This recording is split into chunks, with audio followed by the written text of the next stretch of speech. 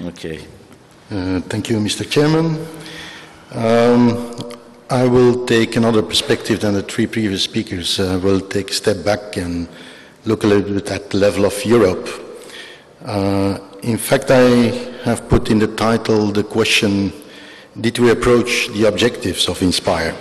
And I will try to answer partially this question from the perspective of the lessons learned from the state of play, which was carried out between 2002 and 2012.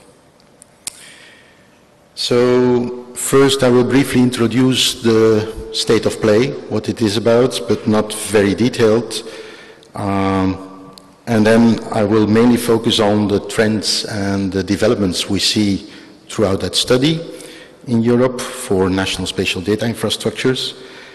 And at the end, I want to formulate some critical reflections and, in our opinion, also points of attention for further development of INSPIRE. And I have some conclusions. So the INSPIRE, or the first INSPIRE State of Play study, the first version of it, started in fact in August 2002. It aimed at that time to support the preparation of the INSPIRE Directive and aimed at knowing exactly what was the status of the different NSDIs in Europe. And then after 2002 was the launch of the study, but it was repeated annually. The assessment was repeated annually, with a break of more or less 2 years. So from 2003 till last year, there was a version of the state of play. And mainly the study is assessing what we call the building blocks of 32 and over the past 2 years, 34 countries in Europe. The building blocks being the organizational, the legal and funding, data, metadata services, standards and environmental issues. And this was done through a mechanism of 32 indicators reflecting the status of development. So what I will try to do is looking back 10 years, it's more or less 10 years now, and have this question on the table. Did we approach the objectives of INSPIRE? And which lessons we can learn and which critical reflections can be made. I already would like to announce that we are preparing a paper for an international journal on this topic. So did we approach the objectives of INSPIRE? In fact, if you translate this question, you should wonder whether public sector and other users at European, national, regional, and local levels are sharing data, spatial data, more now than 10 years ago. And also, is the access, the use and the sharing enhanced? Did the barriers that made sharing difficult 10 years ago are still there, or did they partially disappear? And maybe if we could go one step further, I'm not sure if we can do that, and certainly not today, is the question, does INSPIRE contribute to an improved decision-making, or maybe even larger, is the benefit for society at large?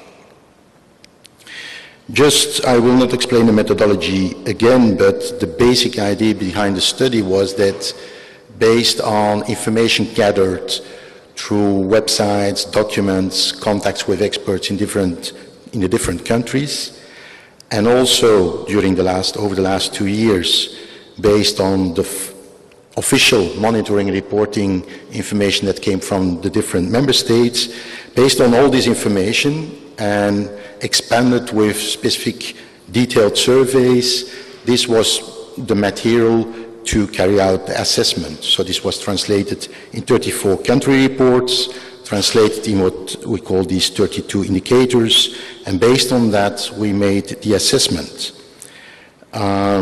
It should be stressed that the indicators were qualitative in nature, and based on the assessment also we could come up with some conclusions, recommendations, and so forth. Don't try to find out for your country, but this is just one of the latest sheets, matrices, where we compare the status for the 32 indicators between 2002 and, in fact, 2011. So it's indicating the changes over time for the different indicators for the different building blocks. In fact, the green color means that there is an enhancement, there is a progress regarding the topic or the indicator. The red is not necessarily meant or to be negative. You will see a lot of red in the organizational building block, but that's purely because countries can work differently. It's an organizational approach, and it's not necessarily negative or positive. I will not discuss the results itself in detail. You can find all this information in the summary report, the assessment report, which is available online on the INSPIRE website. I want to discuss a few trends that we see throughout or over these 10 years. General trends, let's say. It is clear that throughout Europe the countries are working at different speeds and with different approaches, mainly organizational approaches. But we think that this is not necessarily a problem. We also see that within countries there are potentially competing and overlapping goals for different initiatives. Initiatives related to INSPIRE, to the NSDI as such, e-government, and so forth. We also observe changed leadership and involvement of major user communities. So it's clear that originally in 2002, the large majority of the countries had an SDI that was led by the national mapping agencies. But we have more and more a combined effort of mapping agencies with environmental agencies and so forth, leading to shared responsibilities. We see also dynamic subnational initiatives and even a lot of emerging local developments. And this will be a clear challenge to streamline all these. So for each country, what is to be done at the European level has to be done also in practice at the national level. So that's our first additional observation, which is not to be found in the report. We think it's quite important that for each country in the developments of the SDI, it is very important to take into account that the country has its own habitats. Hence, it's very difficult to have an overall one-fits-for-all solution. You can see, we see that users and user communities of INSPIRE and NSDI are, for most countries, not so clear. There was a question, I think, for one of the other presentations, if we know about the usage. There was one of the surveys was about the usage, and we see that the user communities start to become and emerge and start to become active in different countries, if they emerge at all. So there's an effort necessary from the countries, from the member states, to link to these user communities. There's clearly also a trend to open data policies, open source, open standards, and so forth. Yet we do not really know yet the impact on the developments of the SDI infrastructure. And the last element, which is quite important, I think, is that there are fast technological developments. There are many. I just gave a few examples here, like linked data, cloud computing, the sensor web. You see these developments are taking place, and SDI should take these into account, even if it's not part of the legal obligation of INSPIRE.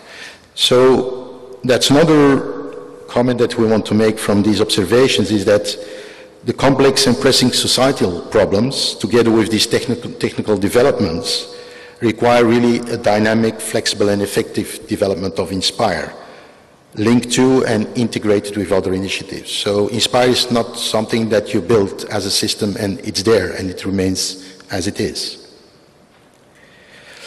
Some trends and developments related to the different building blocks now.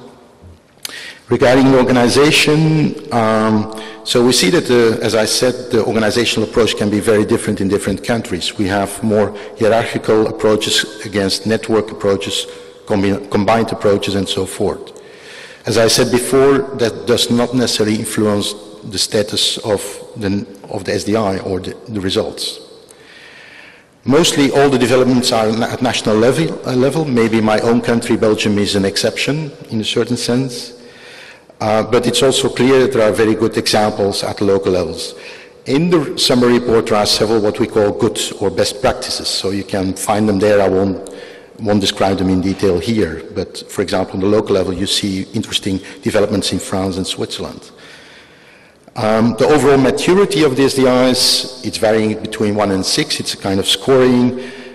You see that there is countries growing very fast and other countries progressing now very fast over the past few years, and some countries are lagging a little bit behind, but we are not really afraid that this will create a big gap between countries. They will catch up, I'm sure about that. Another comment based on that is we think that INSPIRE is a real success story when it comes to stakeholder involvement. That's one of the reasons why it's really working. And also most countries succeeded in building their NSDI as a network of stakeholders, and I think that's crucial. If you don't do that, if you miss important stakeholders, your NSDI has a big chance to fail. As I said, it seems to be a shift towards more environmental agencies leading the NSDI, but what remains very important is that always, maybe with one exception, but always the mapping and cadastral agencies are taking the operational lead, which is very good, I think, for the sustainability in the long run. A large majority of the countries involve users in one or another way, but as I said, the real knowledge about users and what they do with the infrastructure is still weak, should be enhanced, and the user needs the knowledge about that is also maybe too limited. But more and more you see that even new social networks and information channels are used to communicate with users, like the real social networks, fora, and so on. We think also that non-public sector involvement could be improved. I think there the private sector should play a more prominent role. In some countries that is happening already, but that should be further developed. The same is true for the education and research. On legal issues and funding, of course, we can now say that transposition phase for INSPIRE can be considered finished between brackets. Yet we do not really know the quality of the transposition. There might be new issues that will be raised or come up over the next months and years. It's still a concern from our perspective that in few countries there are real well-thought strategic and implementation plans. So countries seem to develop things as they go. They just start, countries. More and more countries take into account other legal aspects. That's quite important. That has been mentioned also by the previous speaker on IPR issues, for example. A framework for sharing between public authorities, it's available in more and more countries, but I think that's an issue that needs more attention. And also a lot of countries, and that is underpinned and underlined by different countries, that funding remains a concern. You need to invest in your infrastructure before you can have the benefits of it. So one of our observations and concerns is that, in fact, in practice, and the practice of sharing is not really well known. Also in the monitoring and reporting we have done, and also monitoring and reporting, the official monitoring and reporting, there is no clear indicator on that topic or that aspect. We know that it has been improved. There are many good examples of progress, but we also know that there are still too many barriers that we described 10 years ago. I will very quickly go through the technical components. There is an abundance of spatial data coming in INSPIRE, but it should be said that there is a lot more out there. And as it was said by one of the previous speakers, only part of that is reported through the INSPIRE monitoring reporting. And also the difference between the different countries is quite big. Some countries report many, many spatial data sets and services, and other less, a lot less. The same is true for the metadata. The metadata, there has been a big progress over the past, especially the past few years. For example, there are now 15 countries in 2010, and I don't know the status of last year or this year. 15 countries have more than 70% of all the reported data sets with metadata. Network service is also quickly developing. More and more are emerging. For example, between 2009 and 2010, it grew between 800 and 2,300, and I'm sure that in this year exercise, the reporting was done in May, it will have raised a lot again. A last topic that I want to underline is that more and more countries are also very active again in standardization exercises, which is quite important, I think. So we see technical companies are developing at a fast pace. That's a good thing. Question is if that is enough to have a successful SDI and successful INSPIRE. So therefore, 2 slides on some critical reflections. We think that focus of different countries and also at European level should be more on the sharing itself. It's the most difficult part. We have the impression that a lot of countries, which is logic, focus a lot on fulfilling the obligations and a lot on the technical developments, which is necessary, but it's not enough. We see the need for increased involvement of user communities. As much as you can. It's a very important message. It's not done enough, we feel. Also, stakeholders that are developing parts, components of the infrastructure should be more structurally be involved in the SDI activities, private as well as academic sector.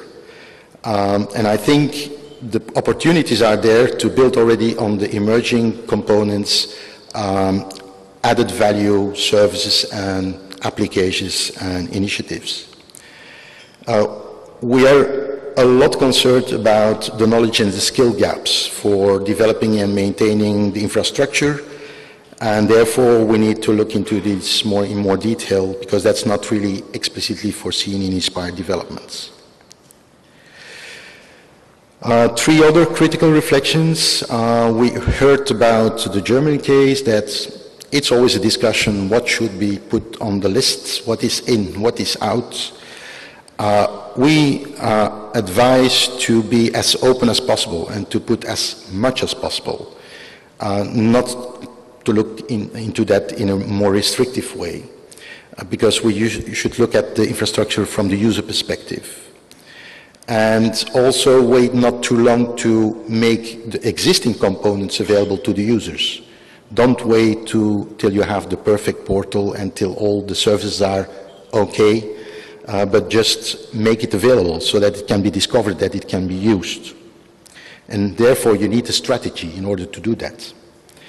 I think also the experience in different countries have also proved that the OGC approach to create an infrastructure in phases where you create a kind of test bed where you can test and play around with services emerging, that this is an added value and that this improves, enhances and makes the implementation of the SDI more efficient and faster.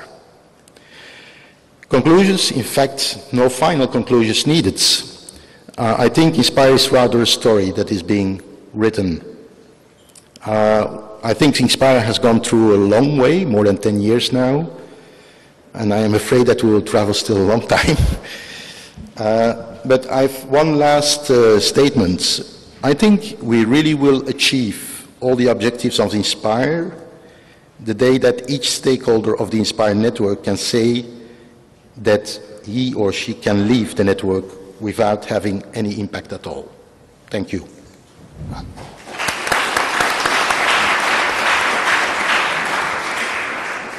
Thanks to Danny, and his story was very nice, and I think there are lots of ways to take in future, he says. Okay, any question or comments from the audience? Excuse me. Here.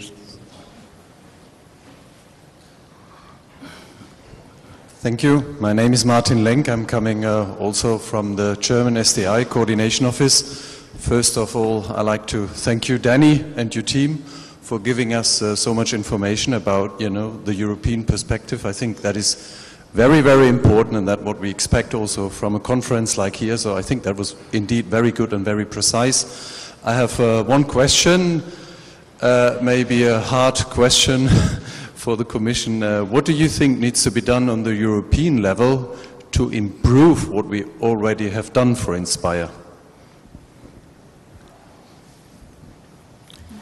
Another story, Danny. Is that a question for me or for the Commission? Well, I think will give my perspective or my view. I think conferences like this one are very important to share experience and share knowledge. I think it was not really foreseen in the INSPIRE Directive itself to include the knowledge, training, awareness part of the implementation of the infrastructure. I think that's quite important, therefore this conference is important. Nevertheless, I think that the use and reuse of components of infrastructure is not enough. I think we should share more also this knowledge through other mechanisms in a kind of flexible way. I will give an example of your country. I always refer to the example of the monitoring and reporting, how you use registries, how you do conformity testing. And in my opinion, you have different good practice like that one in other countries.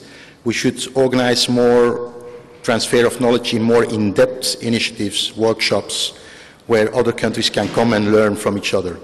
But in a format that is really a learning environment, where people can learn and play around eventually, even if that's possible. So in addition to the conference and the talks and so forth, we have a general insight. This kind of things is important, and I think the Commission should support this kind of ad hoc initiatives based on a plan. And that's what I mean also with the knowledge gap.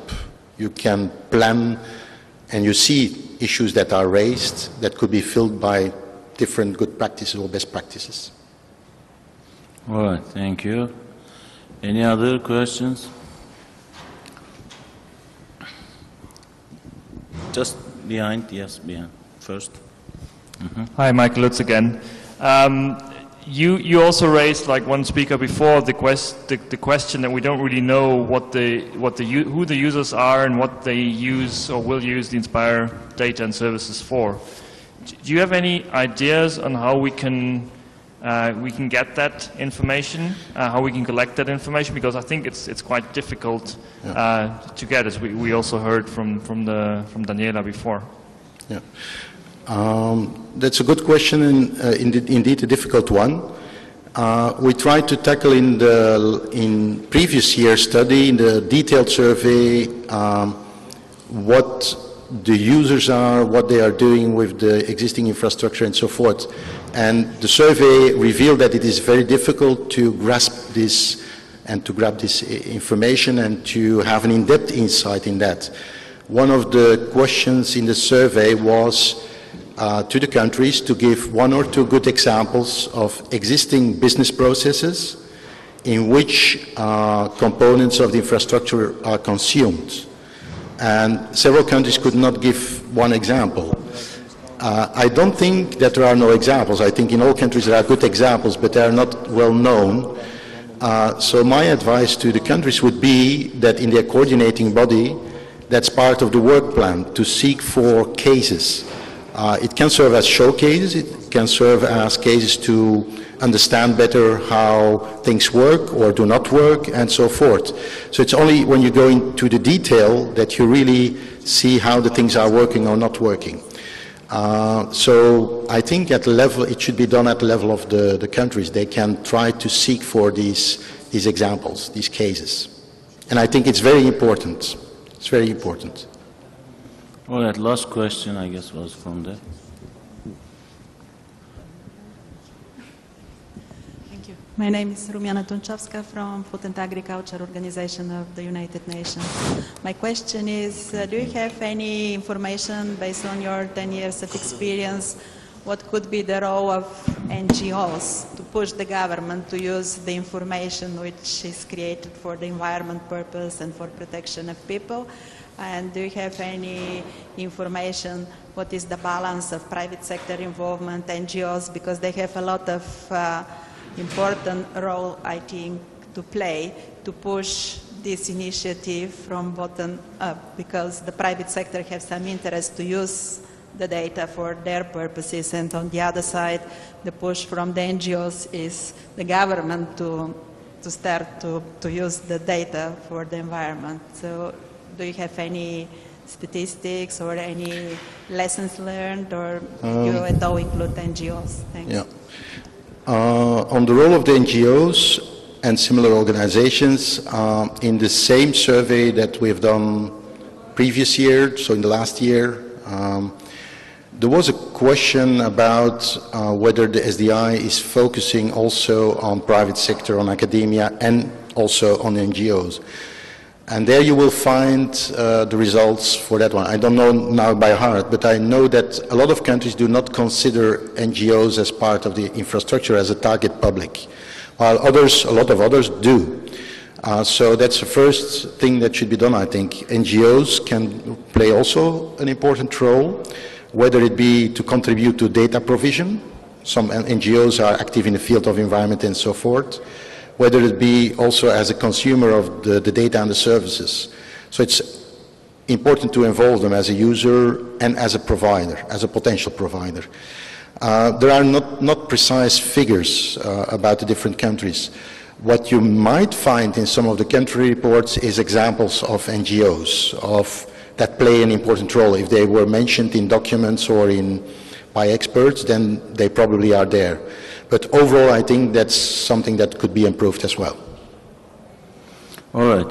Thanks, Danny. And I think time is up for us.